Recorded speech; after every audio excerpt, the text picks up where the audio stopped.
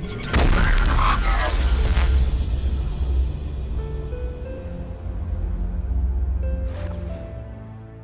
is DarkFox127 and welcome to another Skyrim Cursor Kit tutorial video. In today's video we are going to be continuing on with our MCM system. Now if you've not seen the previous videos on my MCM system setup, then I strongly recommend that you go ahead and check those out first, as that pretty much explains all the basics, as well as what we've been doing to lead up to how the script is now. So what I'm planning on doing today is showing you how to add scroll options into your menu, so you'll be able to have, say, a collection of banners and select which one you want and have it change within the game. So let's get started. Okay, so I've gone ahead and loaded up our test ESP with our test cell that we've been working on throughout this series, and you'll see that I've gone ahead and added 3 banners up on this post here. Now what we're going to have is a simple scroll option within our MCM system where we can select which banner we want to have visible. So in the kit obviously you can see all 3 of them sort of molded together, but only one's going to show at any given time. So if I double click on one of these, I've selected banner 3. You'll see I've given it a reference ID. Very good idea, because then we can state that in the script and the properties will autofill without having to select each one individually. So pretty basic script in there. And as you can see, banner 3 is initially disabled. So if I just double tap one as well to get rid of that, hide that away. Banner 2 here, that's also initially disabled. And banner 1 was hidden. So there's banner 1. Banner 1, that is initially enabled because that's going to be there by default, and then you can change it to the other ones.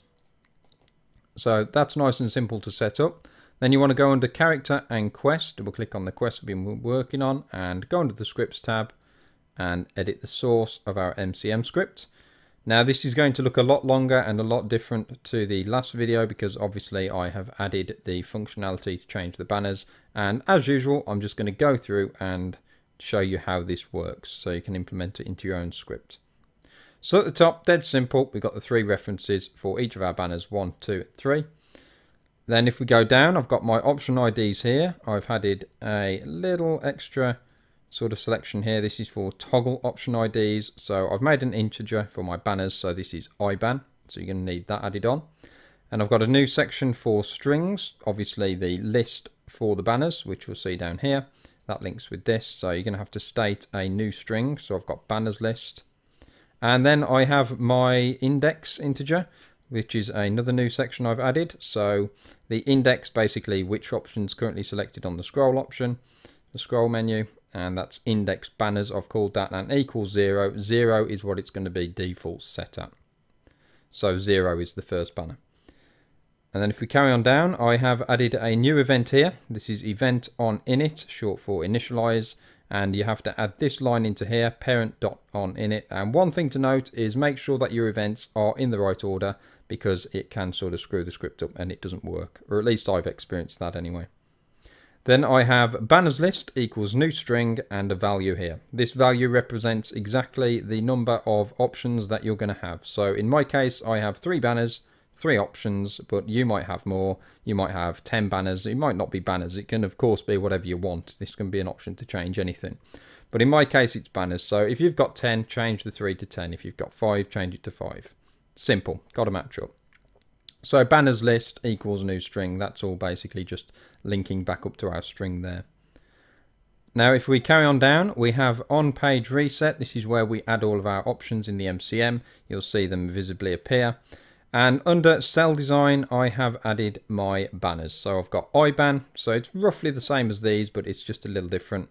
So where I've got add toggle option, this is a menu option instead. So I've got IBAN equals add menu option, and then I've got banner style, that's going to be the name of the option. And I've got banners list, and in these brackets here, index banners to select what it's currently set to. So you add that line in for your new list and change it accordingly to what you've called your various integers and such. So if we carry on down, now the others work off option select, but this is not an option select, this is to do with menus. So if we carry on down, I have added a new event again. This is on option menu open. So when you open it, it's got to sort out the banners list where it's pulling the string from, the indexes and such, and what it's on by default. So by default it's on 0. And that's nice, dead simple. So you basically put a little if statement for each one. So if you had another one of these, you copy this, change everything accordingly. So you have one for each. So I've got option equals IBAN. So if we're selecting the banners option, it's going to basically just set all that up. So the banners list, the index, and what it's default set to. So that's on there. Then we've got another little event here. This is for when you select an actual option, what it's going to do. So again, if you're selecting an option within the banners selection, then it's going if option equals IBAN, then index banners is index. So it's just matching up the numbers basically. Set menu option value IBAN banners list. This is very similar to what we've got up there. It's just set up for banners. So you just copy this stuff and adjust it to what you need for yours. And then it's going to go through and see what you've selected. So have we selected banner 1, what it needs to do. So this is the function itself where it's going to start changing things. So I've got index banners is equal to 0. That's banner 1. Equal to 1, banner 2. 2 is 3. It's a bit confusing, like I say, but you'll get used to it. It's easy enough to understand. And what I've got here, the first thing that'll do if you select banner 1 is it needs to disable all the banners and then enable the one it needs. So I've got dis banners. Now that's the name of a function. I find it a lot easier to separate that into a function rather than have to keep saying disable 1, 2, 3, then enable this, disable 1, 2, 3, enable this. It's easy to keep it shorter and point to a function that's used most often. So in this case, I've got dis banners. I've put myself a function down here. Again, in this script, I have these dividers. You don't need to use these, but it really helps just to split everything up and you can get through and sort out what you need. So the dis banners function just goes and disables all 3 banners, so there's nothing there. Then it enables the one that you need depending on the option selected. So it disables 1. And then I like to show a little message just to confirm to the user that it's been done. So banners changed. And then you've got banner 2 does the same, disable banners but enables 2, and that one obviously enables 3.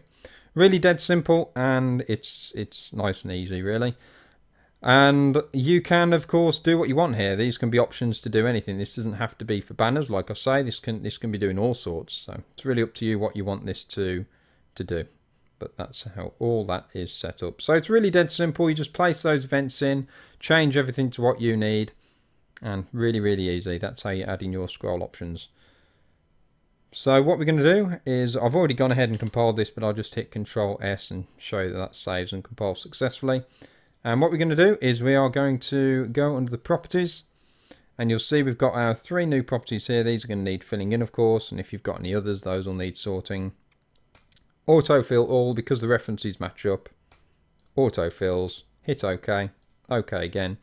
Save that, and we're going to load up the game and see this working. Okay, so here I am in game, and as you can see we have the Imperial banner there by default. Just going to go into the menu, mod configuration, test MCM. So we've got everything that was working before. Go under cell design, and here is my new option. So I've got banner 1 selected by default, and under banner style I can select which one I want. So 2 or 3. I'm going to go with the Nordic one just to be a little more neutral. Banner's changed, got a little message show. Come back out and it's changed the banner. Just to show the other ones. Let's just change that a few times. Like I say, you can customize this to what you want, have it name what you want, have the message show what you want, have the actual function do whatever you want. So you've got the Stormcloak one there. And banner 1 there. Nice and simple.